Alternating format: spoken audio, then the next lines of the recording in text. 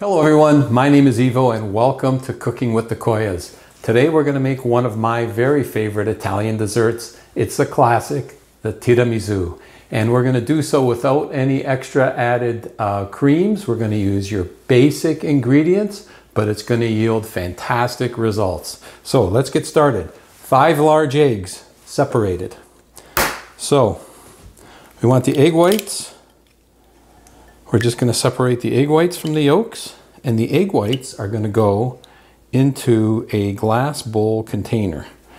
We need the glass for the egg whites when we whisk them together. Okay, so we're going to do this to 5 large eggs. Okay, number 5 has just been separated. Almost. This one needs a little bit of help too. That's okay. All right. Now that we've got our 5 eggs separated, to the yolks we are going to add a 3/4 cup of sugar. Now you could use white sugar or you could use brown sugar. I personally like to use brown sugar with this recipe, so 3/4 cup of brown sugar it is.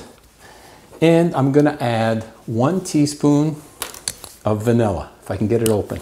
Okay, and if you have real vanilla, by all means, please use real vanilla. I mean, artificial will work, but real vanilla is always the best. Okay, 1 teaspoon of real vanilla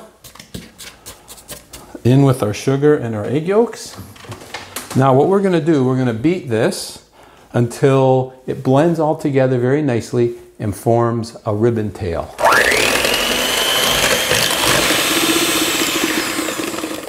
Okay, so it's been about 3 minutes or so. I got interrupted by a phone call, but it's been about 3 minutes or so. And when you lift it up and you let it fall, you see how it kind of forms a ribbon tail. It doesn't just drop straight down. That's how you know you've done it enough. But basically, 3 minutes or so, that's enough. Now what we're going to do is we're going to add our mascarpone cheese.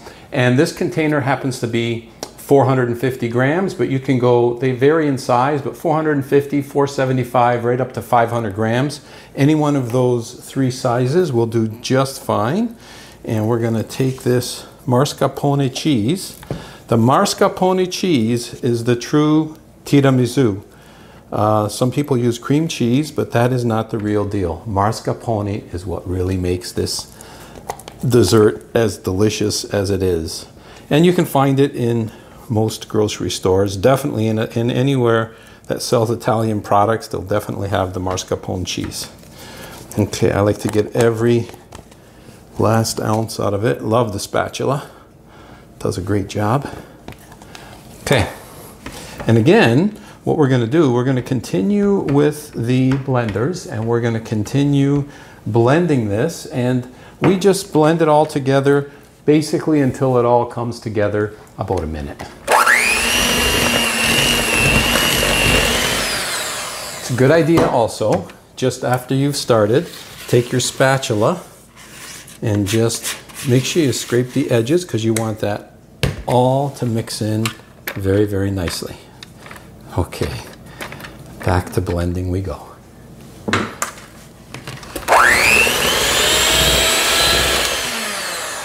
It's been about a minute. All our ingredients are now incorporated, which is great. Time to shake the beaters and go with the whisker. What we do next is we whisk our egg whites. That's the next step. And the egg whites, what we're going to do, we're going to whisk these until we can create what we call stiff peaks, and I'll show you what that is. So I'm going to put this on high. It's going to take a few minutes. Been about 2 minutes, and you can see here it's starting to foam up, but it's still very, very liquidy. We got to keep going. Okay, to give you an idea, it's been about 5-6 minutes, and you can see that when you lift this up, it's not drooping at all. You get these, what we call stiff peaks. There, you see that one there, how it didn't fall? That's what you want right there. You can over whisk, so you got to be very, very careful. But it's amazing how 5 egg whites come up with this nice, beautiful, fluffy egg white mixture. Just absolutely love it. Okay, now all we have to do is take our egg whites and we want to fold them into our yolk and sugar mixture. And by doing so, slide it right out of the bowl. And you want to fold it. You don't want to blend this or beat it, I should say. You don't want to beat it because you want to retain that fluffiness from the egg whites. So you just kind of gently fold it in, fold it over until all the egg whites are incorporated in with the egg yolk mixture. So we're just going to continue to fold this. Eventually it'll all come together, and this is going to be our main filling for our tiramisu. That's how easy that is. Okay, keep folding and keep folding. Basically you want to see all the white kind of get absorbed. That is pretty much done now. Okay, perfect. I'm going to put that aside. Next step, you're going to need some strong black coffee. And what I did is I like to use espresso. If you're going to have the authentic tiramisu, then you want to use espresso coffee. But if you don't have espresso coffee, by all means, just use regular coffee. And as you can see, I always made a little bit of extra because I already had my espresso. You got to have fun in the kitchen too while you're cooking. That's what it's all about. So this is a cup and change, just over a cup's worth. You could always make more if you need it. And this part is optional, but again, if you want to continue with tradition, I'm going to now add 2 tablespoons of brandy in with my black coffee. You could use any other similar liqueur that you want, but brandy always produces the best. Now there's different kind of Italian cookies you could use, but I like to use these giant lady fingers.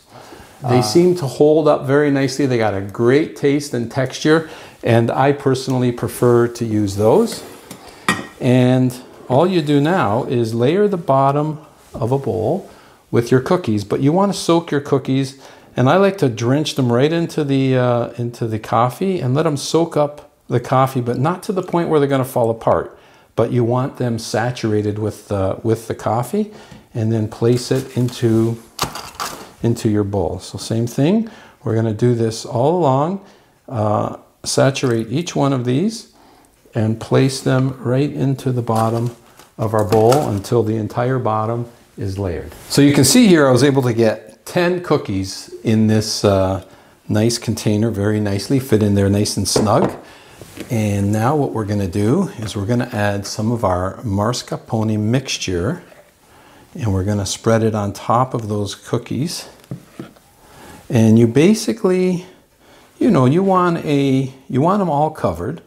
So you don't want it really, really thick, and you don't want it really, really thin. If you make it too thin, you're not going to find any mascarpone cheese when you dig in. You're going to be eating just cookies.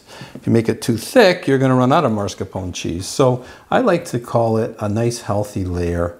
Cover all the cookies generously. Let's say that. Generously cover all the cookies with your mascarpone mixture. Okay, oh boy, this is going to be really good, I know it.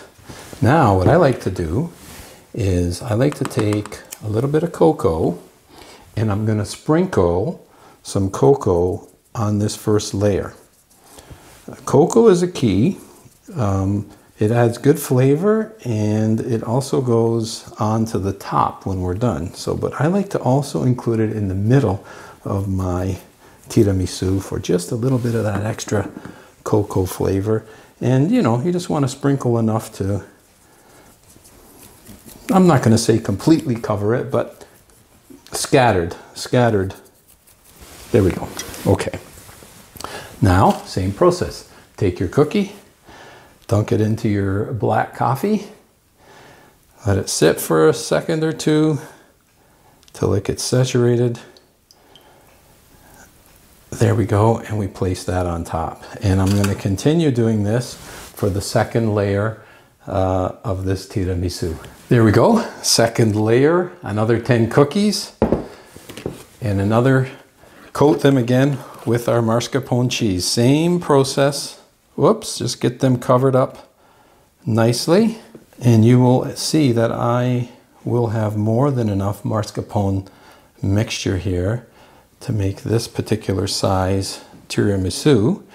And in case you're tuning in, Dino and then Kiru, friends of mine, I am making this tiramisu for you guys. So if you're tuning in, this is the one. It's always nice to bake and cook for friends and family, that's for sure. We still have lots of mascarpone mixture here left over. So what I'm going to do with that, I'm going to make another tiramisu, and I am going to freeze it. This one I'm going to finish off now with maybe a little bit more cocoa on the top. It makes for a great presentation, but it also adds that nice little cocoa flavor to your tiramisu, and it really, really makes a difference. So I'm going to be a little more generous than I was in the middle. There we have it. So what we do now, I will take this tiramisu and put it in the refrigerator. And this, it'll be great to serve tonight, but it'll be even better served tomorrow. If you can make this the day in advance, always great. But if not, you can do it in the morning. It doesn't take long. The whole thing comes together really, really quickly. Cover it with some plastic wrap and put it in the refrigerator, and all those flavors are going to sit and develop. And by tomorrow, this is going to be absolutely amazing, for that matter, even by tonight. So if you get an opportunity, the classic Italian tiramisu, the Coia way. Give this an opportunity, give this recipe a try. You're going to love it. We're going to absolutely enjoy this. Delicious every time. Thanks for tuning in. Until next time, good luck and bon appetit.